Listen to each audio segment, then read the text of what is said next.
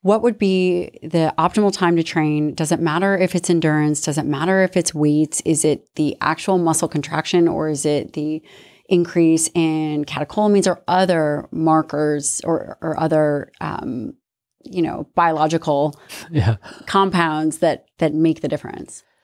Yeah. So exercise.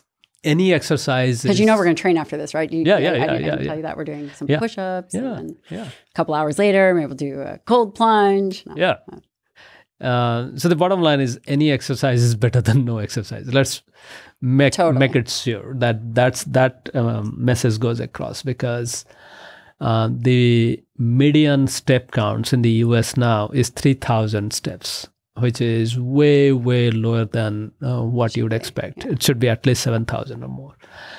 So that's just step counts. And less than 5% of people actually get recommended level of exercise in the US.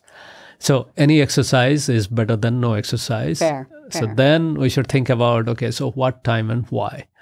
So there are, again, this is a field that has very rich history of what time athletic performance, for example, peaks.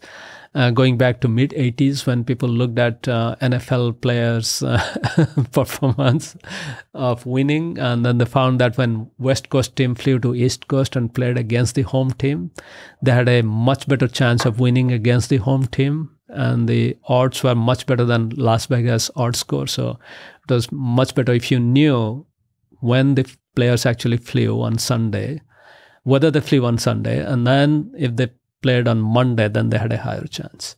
The reason being, athletic performance or physical performance is a product of many of our organs acting together. Our heart, our lung, our skeletal muscle, even motor coordination, all of this, brain function, all of them have to work together along with fuel utilization.